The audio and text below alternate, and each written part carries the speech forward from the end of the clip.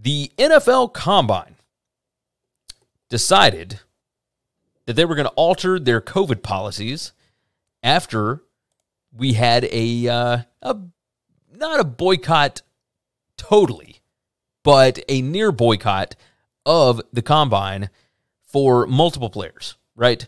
The headline over at ESPN, amid talk of player boycotts, NFL Scouting Combine amends events COVID-19 policies and procedures.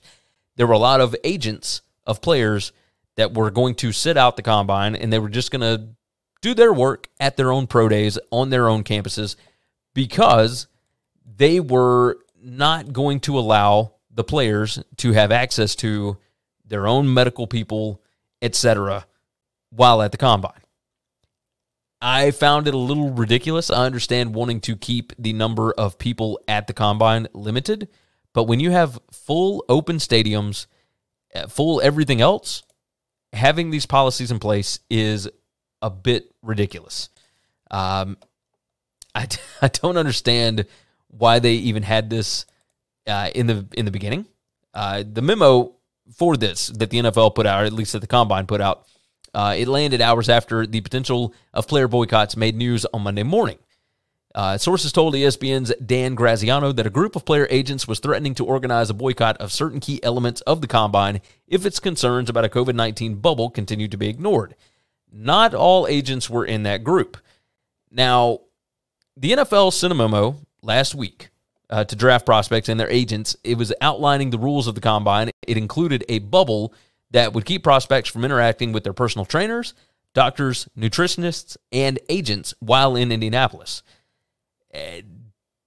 This is now going to be fixed. They're going to be able to be around those guys. I'm beginning to wonder whether or not a lot of these players are going to continue going to the Combine.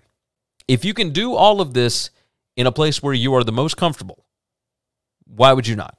Right? Now, yes, the Combine has all of the teams present. You want to be able to get in front of as many teams as possible to make sure that you get drafted, etc. I just wonder about the top players. Are they still going to go to the Combine going forward? We've seen a lot of guys decide, I'm not going to run. I'm not going to measure at the Combine. I'm not even going to run routes, or I'm not going to do any skills things. I'm going to go and measure and then leave. And if they want to come see me, then they can come see me at my pro day.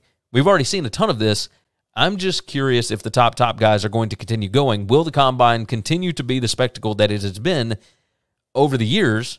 Because all of these people know that they're going to get drafted by somebody, and all of these different teams will fly to them.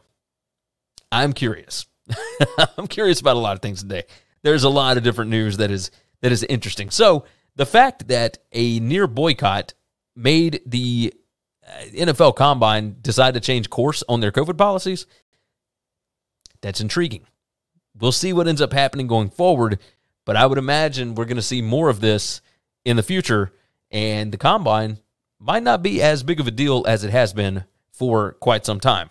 Thanks for listening to the Winning Cures Everything podcast. The website is winningcureseverything.com, and if you want to connect with us, we're on Twitter at GaryWCE, at Chris B. Giannini, at Winning Cures, or you can email us, Gary at winningcureseverything.com or Chris at winningcureseverything.com. Subscribe everywhere you need to subscribe, and we'll see you soon.